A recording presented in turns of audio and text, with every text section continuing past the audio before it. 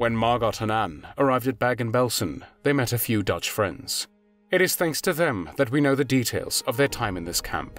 After Anne met one of them and told her that they did not have any food or warm clothes, her friend promised to help. But unfortunately, in the camp's terrible conditions, Anne and Margot contracted typhus.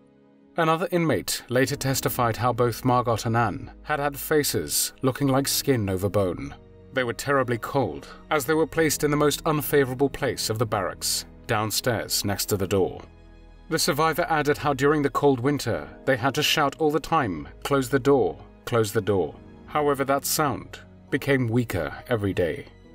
Margot, who was in a weakened state, died when she fell from her bunk onto a cold stone floor. She was killed by the shock. Anne died shortly after Margot. Margot and Anne both died in February 1945, owing to the effects of typhus.